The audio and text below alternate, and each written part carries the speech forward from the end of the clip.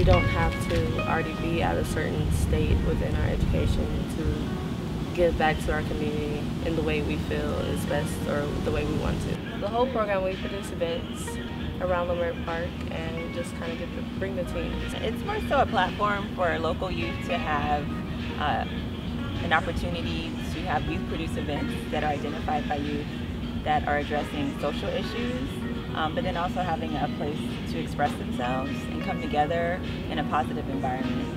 So I think it was last year, Labor Day, we had an event in conjunction with the African Arts and Music Festival. So gave a platform for teen vendors and teen artists to perform and sell their things. You know, there's not a lot of opportunities that are friendly to youth in the city or in this neighborhood where it's in an open environment, it's free, it's public, and it's progressive.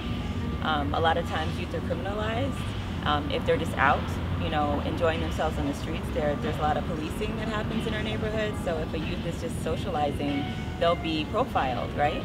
But really they might just be talking about college, who knows, you know? So really it's a space to be with peers and to talk about issues and enjoy each other and really kind of celebrate all the talents that are happening in the youth community. Like, it just gives us a chance to network together. A lot of us are artists, like a lot of us are entrepreneurs, just doing a lot of great things for ourselves. And it just gives us a chance to all come together, share our ideas, or just collaborate.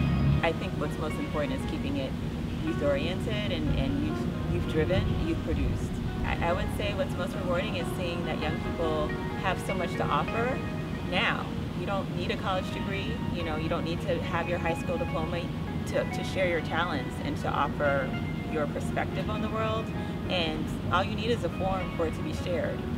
So to me it's rewarding to see a team put on an event, you know, lead a workshop, moderate a panel, and do it all on their own with their knowledge base that they have already. So that's rewarding for me is seeing how young people can contribute to society now, you know, and not wait until they're along a certain path.